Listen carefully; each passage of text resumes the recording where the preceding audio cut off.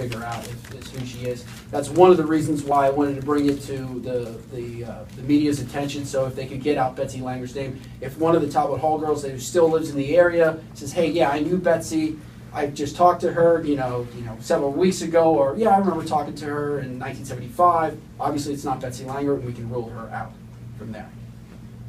There are other girls that have been listed in the missing persons database who I've checked extensively. One girl was a missing girl from Virginia from 1972. She was listed in our report. Her name was Helen Allison. What we did with that case is I contacted the Fairfax County Police Department. DNA was never collected off of her family. I tracked down her family. They moved from Virginia to Pennsylvania and were living in Pittsburgh. The state police station out in Pittsburgh helped us obtain DNA. We sent that off to the FBI lab, and we checked it off of ours. And it's not Helen Allison, but Helen Allison is now into the missing persons database and has a stronger profile for it because of actions that we've taken.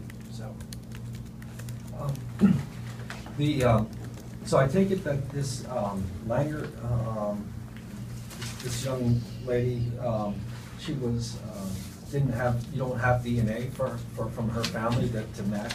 We don't know where her family is. Right. As soon as I can find her family, I'll request that I can get some DNA. Mm-hmm. But it's because that would give you certainty that this was her. Right, now you just right. I haven't been able to identify her location if she's still alive. I think a lot of people forget that in 1973, if someone leaves, it's kind of hard to track them down. And being a female, names change for females a lot of times. So she might have been Betsy Langjahr in '73. She might be Betsy Smith now. And it's one of those things. I don't have a social security number, which really helped with clearing out the other three girls. I was able to get social security numbers, date of birth, and I was able to track down their high school records from there.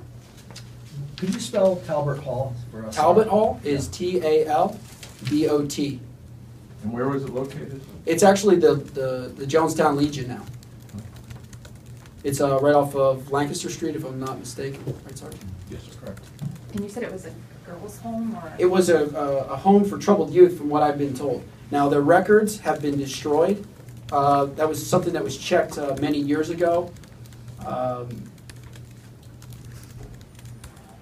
But we haven't been able to. So that's kind of, like I said before, it's kind of one of the reasons why I wanted to have you guys come in and talk about, just in case, if it's not Betsy Langjahr, maybe it's somebody other girl from Talbot Hall that maybe graduated from high school and was living in the area, or maybe left early, or something like that.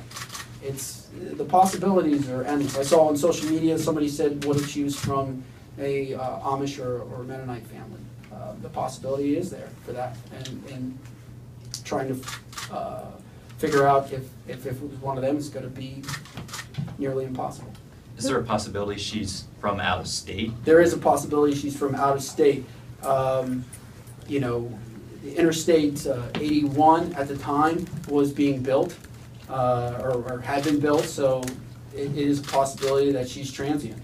And we also had the Indiantown Gap, which was a big military installation at the time. It could be a possibility of being, a military member, not a military member, but a family member of a military